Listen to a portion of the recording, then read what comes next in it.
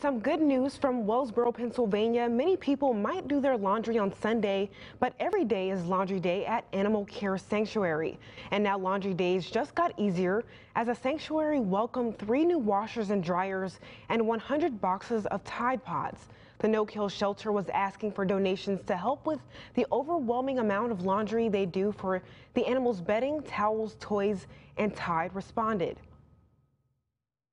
This is Kiki. She's super excited because we got a bunch of Tide Pods because you know every day's laundry day here at Animal Care Sanctuary. Animal Care Sanctuary has locals in Wellsboro and East Smithfield where you can find a new member of your family.